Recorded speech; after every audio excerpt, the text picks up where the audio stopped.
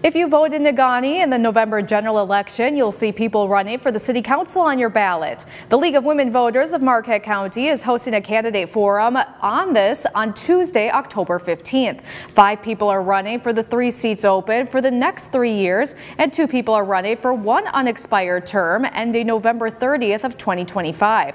The forum will be held in the Negaunee High School auditorium with doors opening at 6 p.m. and the forum beginning at 6:30. The event will be recorded and posted later for viewing on the League of Women Voters YouTube channel.